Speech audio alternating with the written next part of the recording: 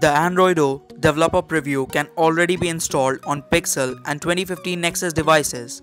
In particular, the design of the Pixel launcher has impressed some fans. This is now available as an APK file, so those with older phones can try it out. I tested it with Moto G5 Plus, Moto G4 Plus and Samsung Galaxy J7 2016, and the Android O launcher ran just as smoothly as on the Pixel. Let's try it out.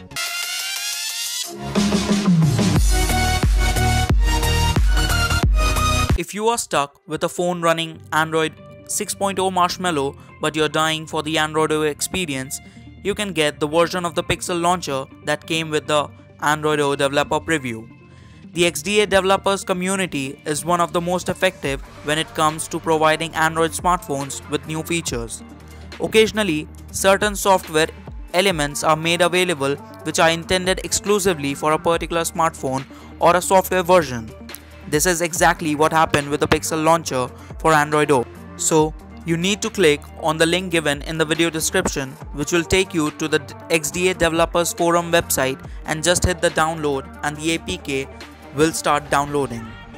You can use a so-called backport to install an aforementioned launcher, as it is now available in the XDA Developers Forum only. The only requirement is that your phone has Android 6.0.1 or later, and you have enabled the option to install apps from unknown sources. The APK file can be downloaded as mentioned earlier. Install the APK file with Android installer and then press the home button. Fortunately, the Pixel launcher as it is installed is nice, but it is little on the lean side.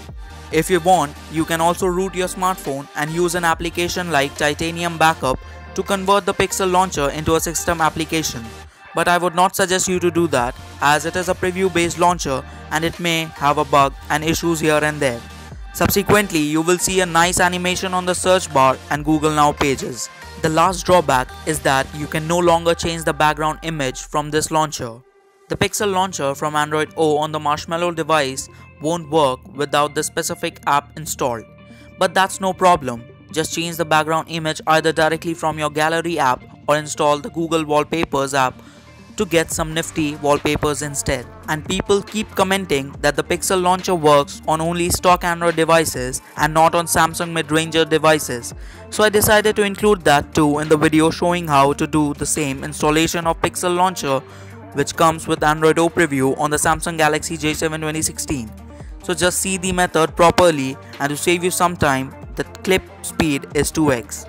So I hope you found this video helpful. If yes, hit the red subscribe button, as I will be coming up with more videos like this and more coverage on the Android O. And I also aim to get 10k subscribers by the mid of 2017. So I think you guys will help me with that. Give this video a big thumbs up and also comment down your question. I love going through comments. With that being said, this is me Rahul from Tech Daily, bidding you guys a bye-bye.